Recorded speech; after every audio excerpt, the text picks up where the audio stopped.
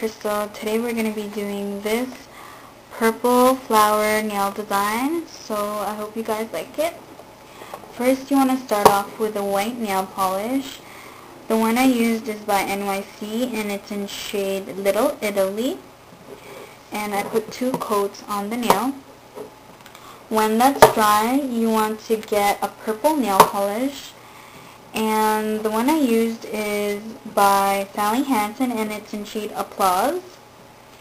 And I'm going to put a little bit of that on a piece of paper. And now I'm going to take a paintbrush.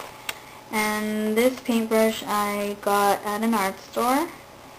And I'm going to dip the paintbrush into the nail polish and create kind of like a fireworks pattern. Just like that. And now I'm just going to make those lines thicker so they look like petals.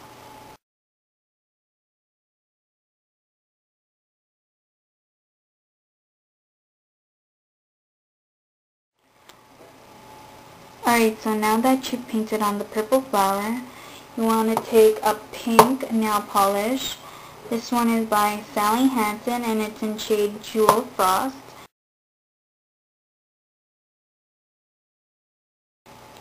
And I'm going to put that on a piece of paper again. And with the same paintbrush, I'm going to go over the purple right in the middle.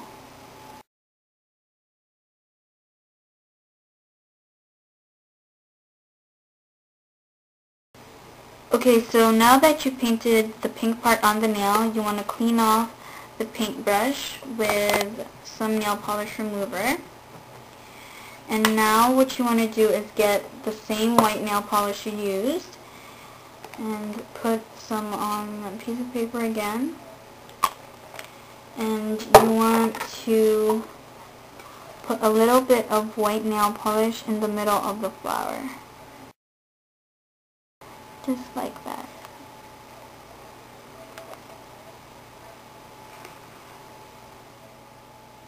Okay, so now that's done, you want to get a black nail polish.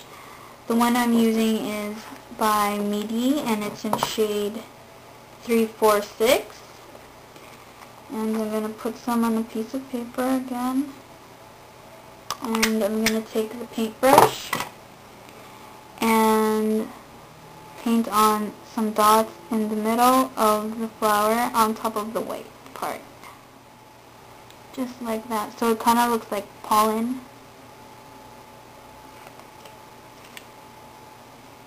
Alright, so I'm going to clean off the paintbrush again. And now I'm going to take a green nail polish. And this one is by MigiNailArt.com. And it's a pretty green color with a little bit of gold flecks in it.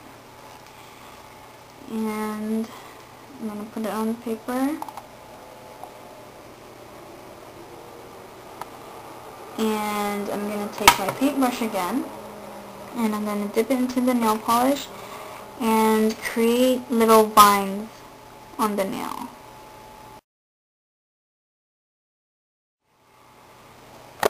Just like that. And then you want to let that dry and put on a top coat of some clear nail polish. And that's pretty much it. I hope you guys like this nail design. And I'll talk to you guys later. Bye!